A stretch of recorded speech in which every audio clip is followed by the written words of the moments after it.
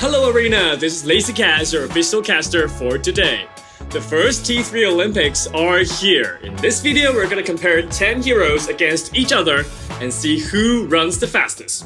In T3 Arena, speed matters. Whether you're chasing after an opponent, fleeing, or need to get back to battle after respawning, speed really matters. Now in this race, heroes are allowed to use their active and passive abilities. Their ultimates will also be pre-charged so that we get the fastest performance out of everyone. In case you didn't know before, with the current hero balance, all heroes at T3 Arena has the exact same movement speed except Ya. She moves a tiny bit faster, but is she the fastest? Let's find out now. Without further ado, on your marks, get set, go!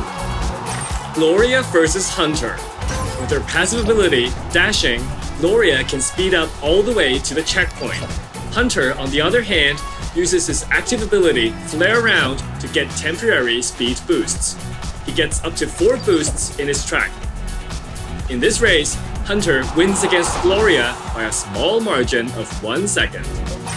Aletta versus Aletta. This is an interesting comparison.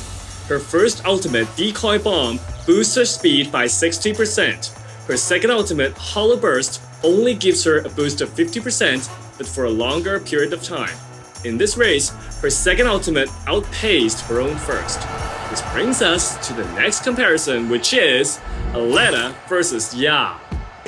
Aletta keeps moving forward with Hollow Dash by 3 times and pops her second ultimate to accelerate. Ya is very straightforward. She just keeps using Wind Swift to dash forward 3 times in a row. In this race, Ya outpaced Aletta by a margin of 1 second. Johnny Jet versus Shell.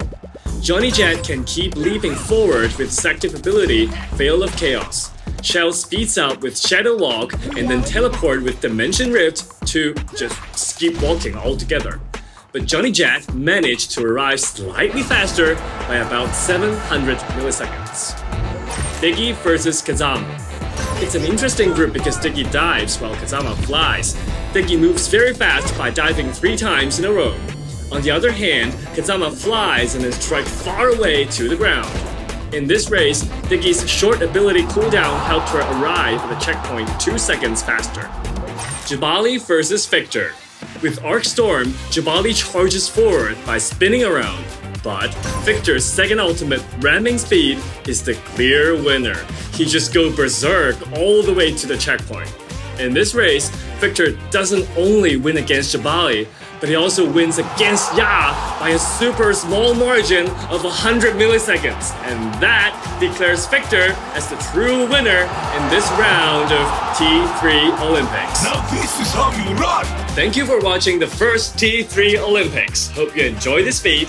Thumbs up and subscribe if you like this content. It means a lot to us. And what other types of Olympics do you want to see in the future? Drop a comment below and we'll make more of these Olympic videos. It's your official caster, LazyCast, and we'll see you in the next one. Bye!